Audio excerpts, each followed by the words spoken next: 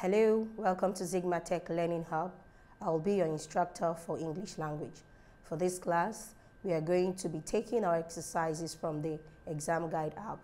If you don't have the application already installed on your device, I will want you to download the app in order to follow along in the class.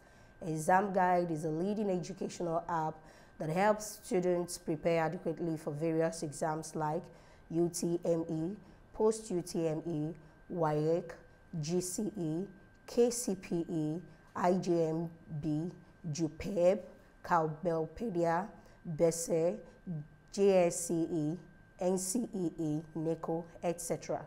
You can download the app from www.examguide.com or Google Play Store. Please subscribe to our channel and turn on the notification bell to be updated on new videos. Ready for today's class? Okay, let's get started. We want to look at the topic finite and non-finite verbs. Finite and non-finite verbs. As usual, we would look at our learning objectives before we start off entirely. By the end of the lesson, students should be able to define verbs, very important, mention the verb forms, define finite and non-finite verbs, finally give examples of finite and non-finite verbs, define verbs, mention the verb forms, define finite and non-finite verbs, and give their examples. Now we'll have definition of verbs and verb forms. I would like to first of all bring it to our minds that verbs are classified under parts of speech.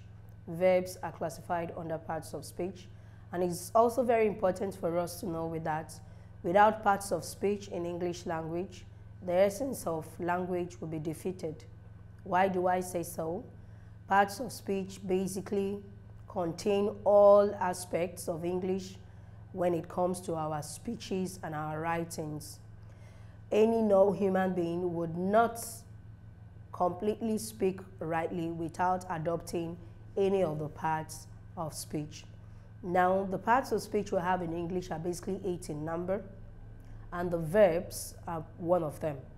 Now, without the verbs, it's very impossible for a writer or a speaker to make sense in what he or she is writing. Now, looking at what we have here, we said that without the verb in a sentence, understanding will be difficult. Understanding would actually be difficult. It's just like someone saying, the book. There is no verb, but if I say, give me the book, the word give there, which is the verb, makes it make sense. If I keep shouting the book, there will be confusion in the air. But the presence of the verb in a sentence makes meaning complete. Now let's look at the definition of the verb and the verb forms. Now, what is a verb? A verb, like we always know, always have been taught, is an action or a doing word. A verb is an action or a doing word. But I will always tell my students that if we define the verb as an action or just a doing word, definition will be made null and void. Why do I say so? If we leave that definition at that, we will restrict ourselves on knowing that verbs are just those things we do, like to jump, to run, or those are the words that show action. Running, jumping, skip, dance, these are the action verbs. Then what happens to the verb type that has nothing to do with action? That will be one of the things we'll be looking at. Now, the definition says that aside verbs being action words or doing word, it's also a state of being word, a state of being word. And this state of being verbs link the subject to the object. Yes, that is it. And what are these state of being words of the verb? We have is, was, are, were, had, have, has, may, will, etc. Now, these type of verbs are called auxiliary verb or the helping verb. Well, with time we will get to learn them better. Let's not deviate from what we have for today, which is the finite and non-finite verb. Now, what are these verb forms? We talked about defining verb forms. Verb forms are classes of verbs that we have, areas where verbs are used. And we have the transitive and intransitive verbs. We have the regular and irregular. We have the finite and the non-finite, which is our focal point, the finite and the non-finite. But that notwithstanding, it is very important that we look at these other forms of verbs peripherally, on the surface level. Let's look at them so that we have a little knowledge on what they're about. Now, looking at irregular verbs, from the word irregular, you will agree with me that these type of verbs will not be steady. Remember, we looked at prefixes at some point, and we saw a situation whereby we said that if something is in the positive, if you add a prefix to it, it goes to the negative. That is how it is with regular and irregular verb. So when we say that something is irregular, that means it has different ways by which they are formed. So the irregular verbs, as we have here, vary in forming the formation of the irregular verbs is not the same. So we have 4 ways of forming irregular verbs. Now, we have a case where the present, the past, and the past participle are the same. The present, the past, and the past participle are the same. And the example there is the word split. Remember, we said we are looking at where the present, the past, and the past participle are the same. Now, it would be wrong for someone to say, I splitted the oranges into 2. That's wrong. The word split in its past and past participle retains the same. Split, split, split. I split the orange. I split the orange yesterday. I will split the orange tomorrow. So it remains the same. Now, the second irregular verb that we have, the second way of forming irregular verb, is a case where the present, the past participle are same, while past is different. The present and the past participle are the same. Which word comes to mind? Let's look at the word run. Yes, the word run. Now, the present is run, the past is run, and the past participle is run. Run, ran, run. That's irregular verb, because what we have in the present isn't what we have in the past participle. Is what we have in the past participle, but it's not what we have in the past. Now, remember, we said there are ways of forming them. We don't just have a particular way of forming the irregular verb. Now, the third way of forming the irregular verb is a total change in the present, past, and past participle. A total change in the present, in the past, and in the past participle. Let's look at the word speak. Yes, the present is speak, past is spoke, the past participle is spoken. Not speak, speak, speak, not speak, spark, spoke, not any other thing, but speak, spoke, and spoken. Finally, we have where the past and past participle are the same. The past and past participle are the same, and the very word that comes to mind now is the word fight. I'm not a fighter, but the word fight. The word fight has the past and the past participle as fought. Fight, fought, and fought. That is that for irregular verbs. Remember, we are looking at the forms of verbs, and one form that we have taken is the irregular verb. This is a table showing the discussed ways of varying forms of the irregular verb. This is the first one, where the past, the present, and the past participle are the same and a difference in the past. The next is where the present past and the past participle are the same. Next is where the past and the past participle are the same. And finally, where there is an entire change in the present, the past, and the past participle. All right, let's look at the regular verbs. Having looked at the irregular, what is it about the regular verbs? Regular verbs form their past participle and their past by adding either D or ED. Regular verbs are those verbs that form their past and the past participle by adding the letter D or the letters E and D at the end of the verb word in the present. Now let's look at these examples. We have dance, skip, and file. Dance, skip, and file. Now I had to go for these examples so that the definition I gave for irregular verb will be well explained. Remember, we said that regular verbs form their past and their past participle by adding D or ED. Now looking at the word dance, it's spelled D-A-N-C-E. So it simply tells us that any word in a verb form that ends with E, we only add the D to form the past and the past participle. But where the word doesn't end with E, that means we have to add ED to form the past and the past participle. So the word dance, under the past and past participle, we have danced and danced. Remember, in the irregular verb, we were able to look at the forms because there was no particular way of forming the past and the past participle. Unlike the regular, which has a particular way of forming the past and the past participle, but the only difference is if the word has an E, it means we are adding D. But if the word doesn't end with E, we are adding ED.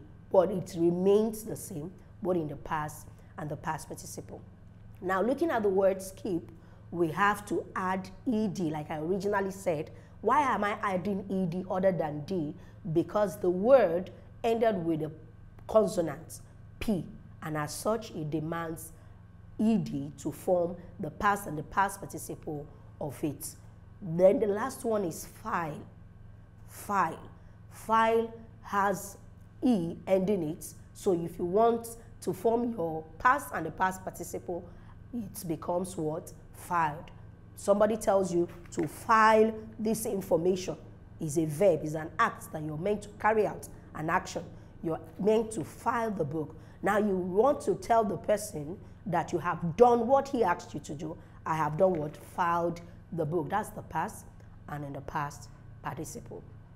All right, let's continue. Remember, we said we have three forms of verbs, the regular and the irregular. We have the transitive and the intransitive, and we have the finite and the non-finite. Now we want to look at the transitive verbs. What are transitive verbs? Transitive verbs are those verbs that take objects. They are those verbs that take objects. What are objects? Objects are receivers of action. Objects are receivers of action. In language, we have, in sentence structure, we have the subject, we have the verb, and we have the object. Now, if we have the subject who does the action, we will have the object that receives the action. So whenever there is an object after a verb, we refer to that verb in question as what? Transitive verb. Now, looking at the example, the man bought a car. Something was bought. And what was that thing that was bought? A car, and is a thing. Now, your objects can either be a person or a thing. That's a noun. So once you have your object, you have an object which is a person or a thing, that means the verb immediately before the object is what? A transitive verb. Now, other examples are the boy killed the snake. The snake is a noun, and the boy carried out the action. The snake received the action done by the subject. As such, killed is a transitive verb. Likewise, the word attended. Attended as a verb is a transitive verb. It is not intransitive because there is an object after it, which is the party.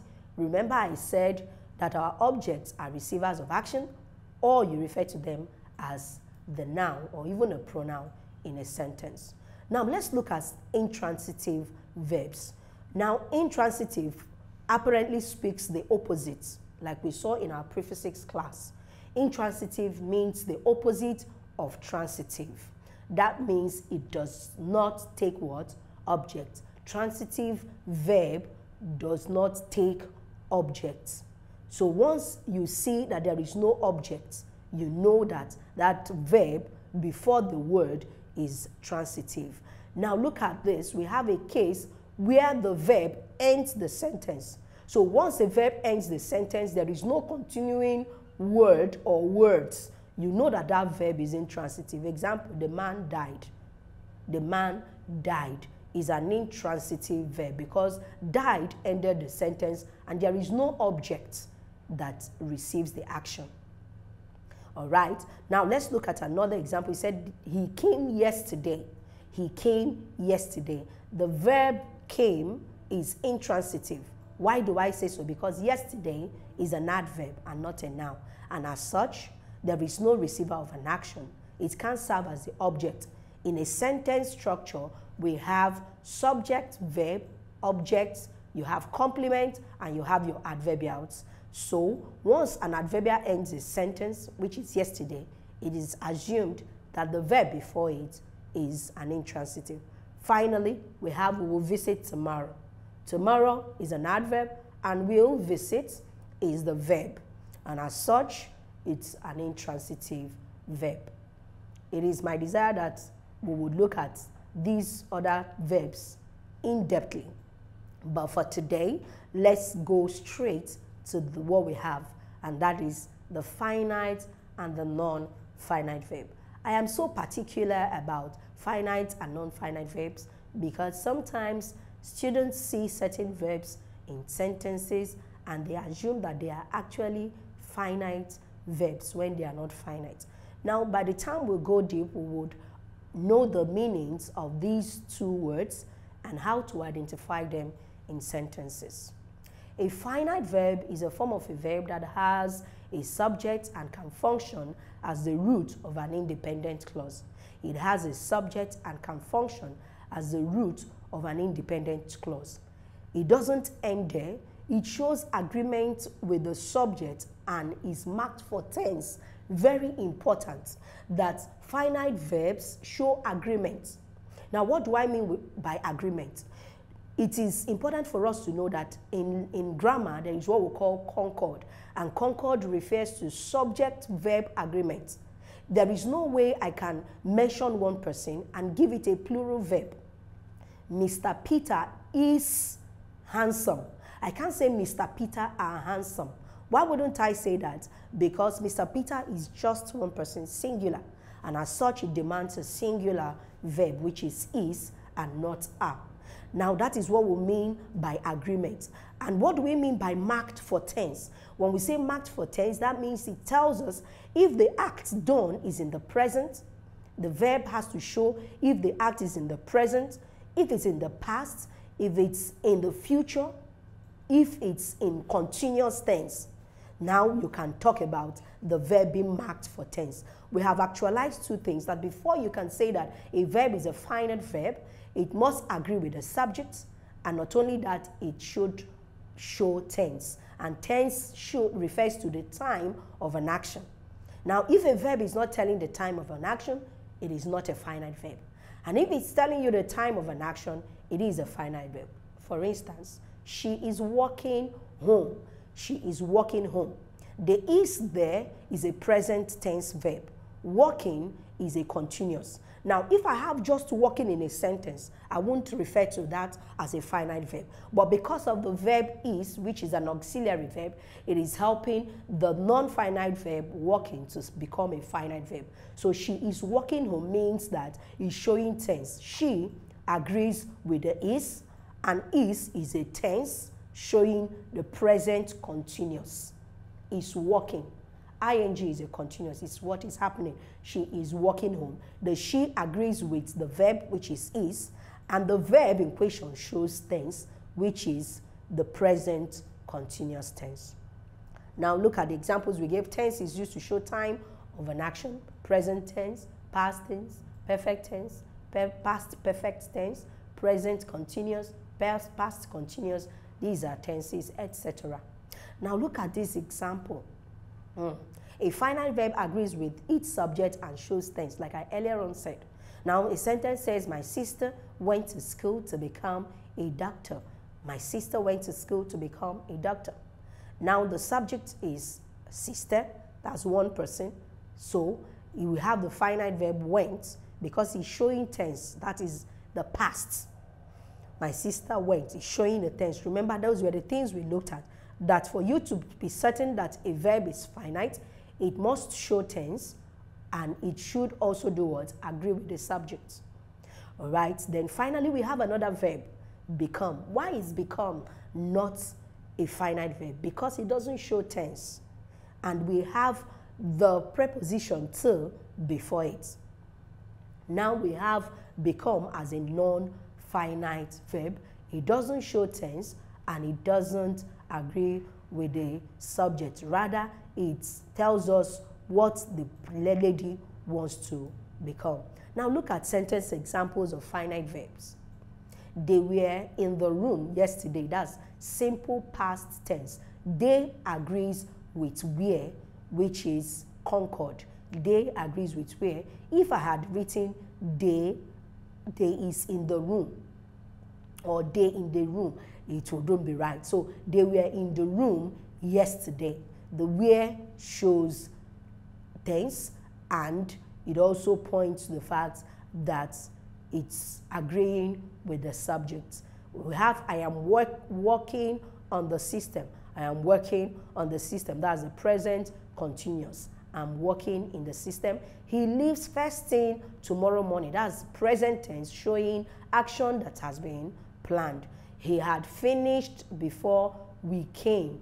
He had finished before we came. That's past perfect tense. Had finished. I have been teaching. That's present perfect continuous tense. So you see that once a verb shows tense, it's a finite verb. Others are he ran home. That's simple past. The ran is a simple past. She smiles a lot. That's habitual action. Habitual action. Smiles a lot. Lion is the king of the jungle. Lion is the king of the jungle. Is a present tense showing general truth. It's something that collectively we are aware of, that lion is the king of the jungle. Is the what? Is a verb that connects with the lion, showing agreement, because we didn't say lions. Had even we have lions, we would have said are. But because we have just one lion, it demands for a singular verb, which is. Not only that, is a present tense, showing you tense. Remember we said finite verbs will always show tense, and that is the present tense. Now we have the man is teaching now. The man is teaching now is your present continuous. The man, one person, is singular verb, is teaching, present continuous, showing tense, something that is ongoing. They were reading for their examination. That's past continuous. Now they is more than one person, and as such demands a plural verb. We can go for are or were, but the state of your sentence, if you choose to write in the past, will determine the verb to use. But they agrees with were, and it's also showing tense. And which tense is that? The past continuous tense. Now let's look at the finite verb, the finite, non-finite verb rather. Definition of the non-finite verb. We said that non-finite verbs are not marked for tense. Remember, we said it that once you have a prefix to a word, it negates. So we have looked at finite as having tense, as agreeing with the subject, but now we want to look at non-finite. Non-finite verbs are not marked for tense. Anywhere you see a verb that doesn't show you the time of an action, that verb is non-finite, and as such the meaning is not complete in a sentence. Now they do not show agreement also with the subject, unlike the finite. That we have said, that non-finite verbs do not show agreement. As well, it does not mark for tense. Now this is non-finite. If I'm to describe what I see, the two images here, I would say that one is, number one, I would just say walking. Walking. The second one, carrying. Carrying. Walking and carrying. Now, walking and carrying, or any other verb ending in ing without your auxiliary verb, it's non-finite because it's not agreeing. She walking home. She walking home. Walking there doesn't make sense. It doesn't agree with the subject, and it doesn't mark for tense.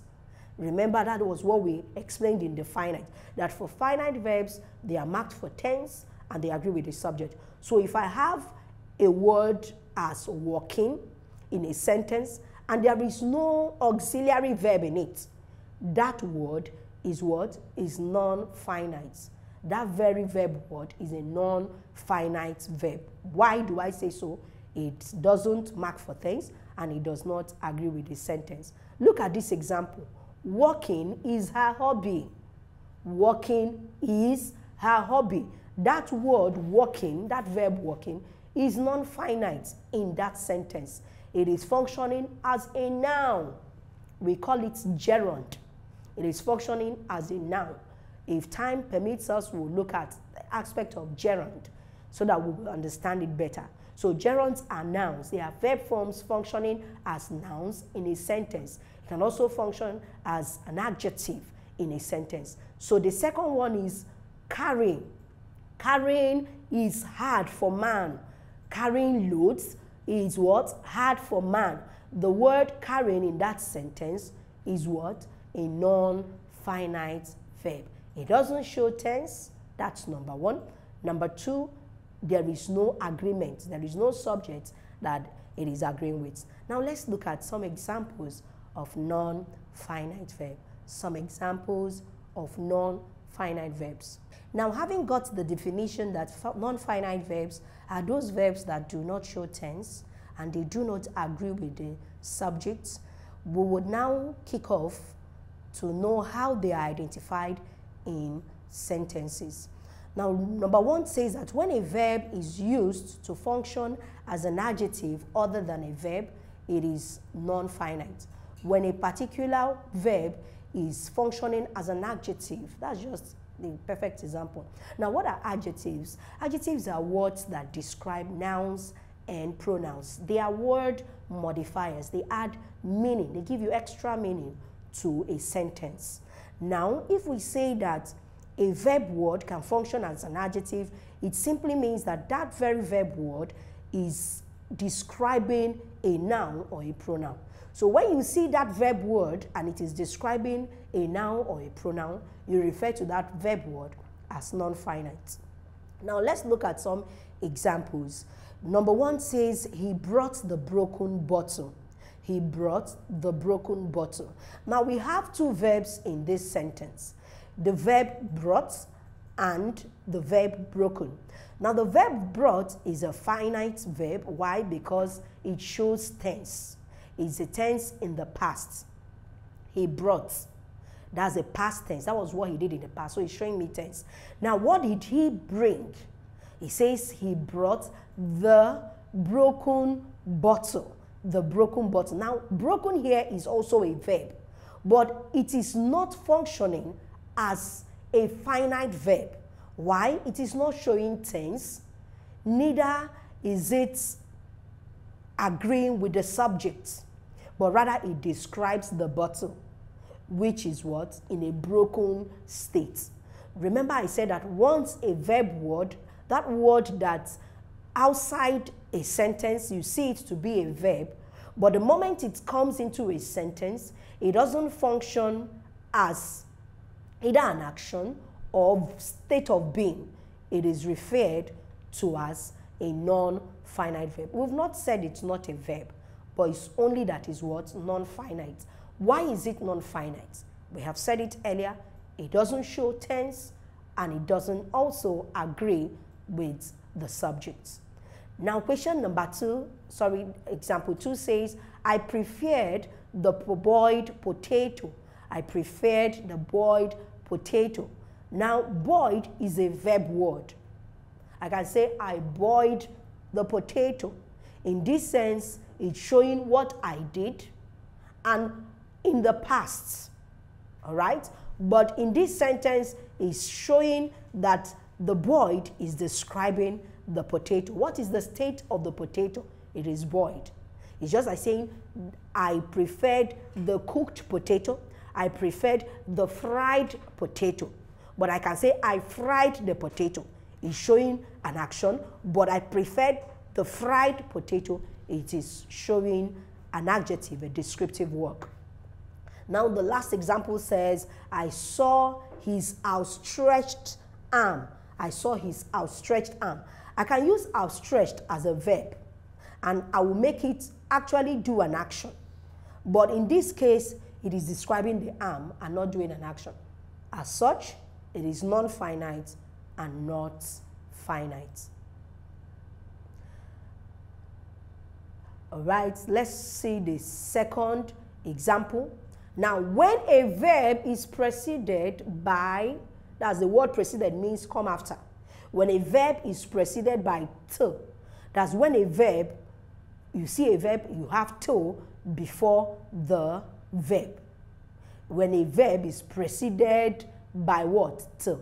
That verb is referred to as what? A non-finite verb.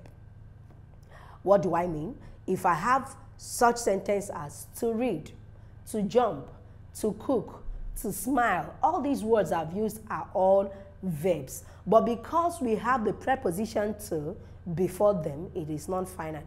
That is what we call in English verb infinitive, infinitives. So whenever you have an infinitive, it is showing that that verb is non-finite and doesn't mark tense. That is it. Non-finite does not mark tense. It does not agree with the subject. Now, to read is Achebe's works is my hobby. To read Achebe's works is what? My hobby. What is my hobby? To read. So whenever you have the preposition to before a verb word, you know that it's what? A non-finite. To dance before people makes me shy. To dance before people makes me shy. So to dance here is also a non-finite. Now look at another example outside the start of the sentence. She asked me to join them. She asked me to join them. Asked is the finite verb. To join is the non-finite. Then lastly, to open, tear off the seal. It's saying, do you want to open something? Then tear off the seal. Then to open is non-finite. Tear off, phrasal verb, making the sentence meaningful. So without these finite verbs that we have, this cannot be referred to as a complete sentence. But because we have the finite verbs, works, makes, asked, tear off, we can refer to these sentences as complete sentences. But if it were to be that we read these sentences without the finite verbs, we would refer to these sentences as not grammatically correct because of the absence of the finite verb. All right, the last example under the finite verb. How do I identify a finite verb? How do I know that this very verb is a finite verb? Remember we said they don't mark tense and they don't agree with the subject. Sometimes they even start off the sentence like we saw in the last examples where the preposition to comes before the verb. Now this is another example that I mentioned earlier. The ing type of verb without the helping verb before it is referred to as non-finite. Yes, it's referred to as non-finite. That is what we call gerund. It's a gerund, gerundal noun. Reading without natural light is not easy. The word reading there is a verb, but a non-finite verb. Why? It doesn't show tense. Secondly, it's not agreeing with any subject. Now look at the second example. Giving is a virtue, not vice. Giving is a virtue, not vice. Given outside this sentence, one would say to be a verb, but not a finite verb. It doesn't make sense. It doesn't express any tense. Neither does it agree with any subject. Dancing is an exercise, and swimming is what I enjoy doing. Here is our task. Oh, nice one. This will test your knowledge on how far you've understood the lesson. How far you understood the lesson. State if the underlined is a finite or non-finite verb. I will be expecting your answers in the comment box. Yes. Okay, let's take some exercises from our ExamGuide app. All right, English is here. Okay, 2014. All right, let's get started. We'll just take one or two questions. Remember, we've looked at finite and non-finite verbs, and basically what we are doing is to dictate our ability to use the verbs appropriately. All right, let's look at question 63. Perfect. Now look at this question. It's very, very dicey. It says, it is I who dash to blame for the lapses. It is I who dash to blame for the lapses. Now, what would be the answer? You know, in cases like this, remove the who and read without it. Because if you go about it this way, you may be confused whether to take is, whether to take was, whether to take am. Okay, we may not necessarily take is because I doesn't go with is, but you'll be lost with choosing between was and am. But I tell you what, it is I am to blame for the lapses. Just read it this way. I am to be blamed for the lapses. So the answer is what? Am. So it is I who am to blame for the lapses. Okay, let's see if we can take another example. Let's take another example. All right. Now let's look at 2013. Yes, 2013. Let's get started. We'll look at question 48. 2013, question 48. So pray we get it. Question 48 says what? Yes, perfect. One of the clever pupils dash able to solve the problem. It says one of the clever pupils.